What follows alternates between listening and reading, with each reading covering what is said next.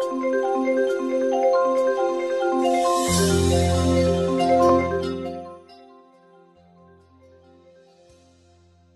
this is Mark Hamlin, and I'd like to welcome you back to Cryptocurrency Academy.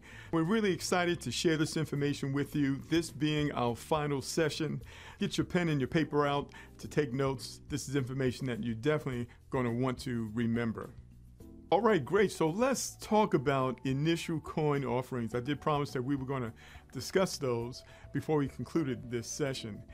An ICO is an initial coin offering. So the first thing you need to understand are the differences between an initial coin offering and an IPO. An IPO is a company that's currently in existence that wants to raise money through the stock exchange. This is a company that has a history of profits. When you participate in that by buying a share and stocks within that particular company, you participate in the growth of the company. Well, an ICO in many cases are different. An ICO is a company that's raising money. It's often called a crowd sale. So they're raising money, almost like crowdfunding.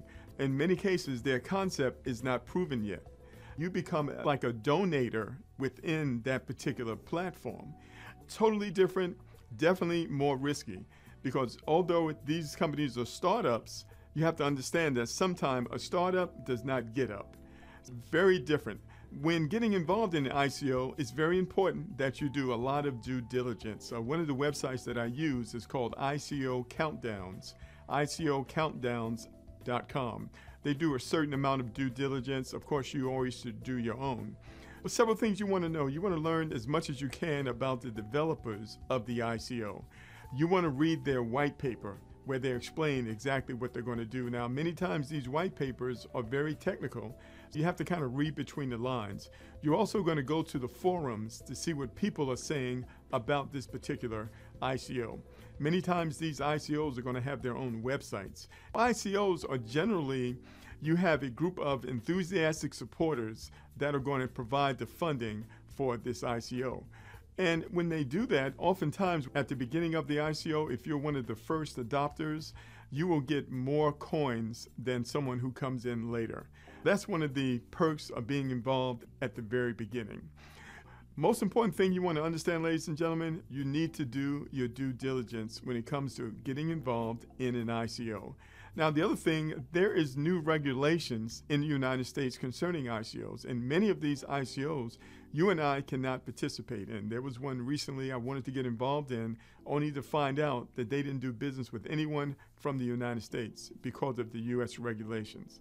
The U.S. regulations are there to protect us against fraud and against loss. That's the understanding, and that's what we are being told.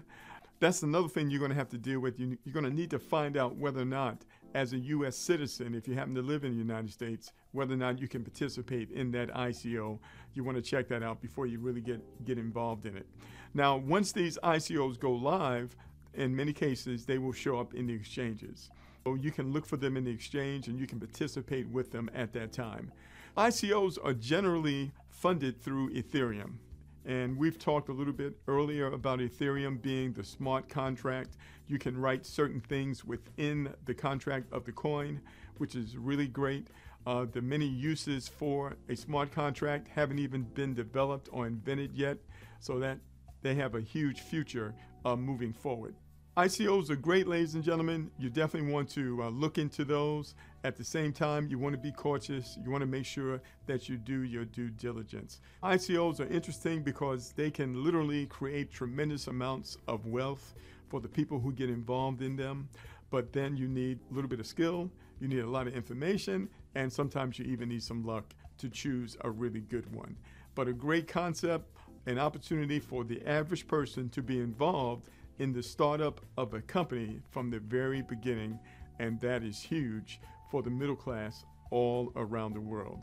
So you definitely want to look into them. Also, if you want a fundamental or a deeper definition of what an ICO is, you can go to Investopedia and you can Google it, and all the details will be right there for you. So ladies and gentlemen, in conclusion, you've got all the information you need to do something amazing in your family. Start applying the education that you've been using and that you've learned, and make it happen for yourself. right now, today. Thank you for joining us. Bye for now.